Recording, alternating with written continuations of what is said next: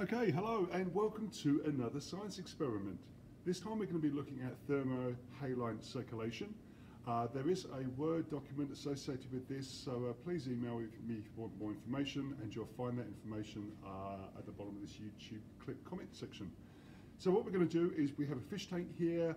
It's about 600 mils long. I filled it up with 20 centimeters worth of water in here, and you can see that it's kind of lifted up using a couple of wooden blocks. So the first thing we've got to do is just point out where we are in the world. So we have the equator just up here, and we are going to have the poles, which are just over here. Excellent.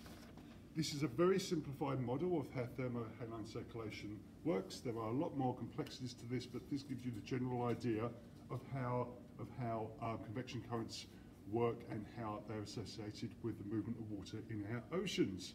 So the first thing I'm going to do at the equator, I'm just going to add some red food dye just in here, and you'll notice that what will happen is that food dye will slowly sink to the bottom. It's just a little bit heavier or a little bit denser than water, so that will just go to the bottom.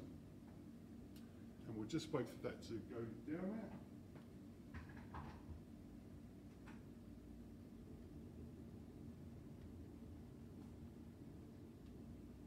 So of course at the equator it's a lot warmer because the sun is directly overhead for much more of the time. And so I'm just going to simulate that by putting some hot water into a bowl.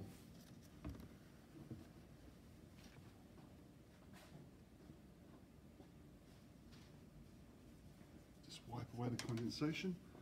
And what you should notice is that as the water heats, it starts to rise.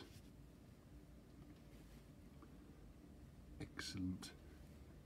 Okay, so that's the equator.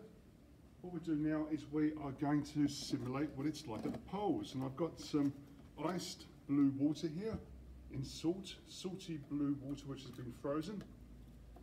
Let's make sure that's all, yes. And so what we'll do is, just going to put that into this side to simulate the poles.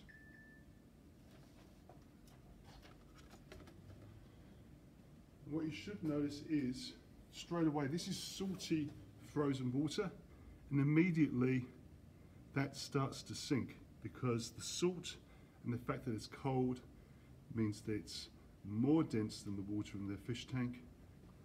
And what we should see is a circulation pattern begin to move, and you'll notice appears to be it's the salty poles, salty water, the cold dense water at the poles, which appears to be driving this mechanism.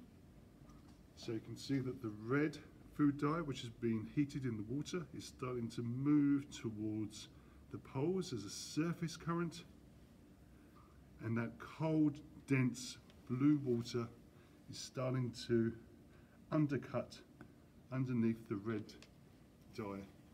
And this is the principle of thermohaline circulation.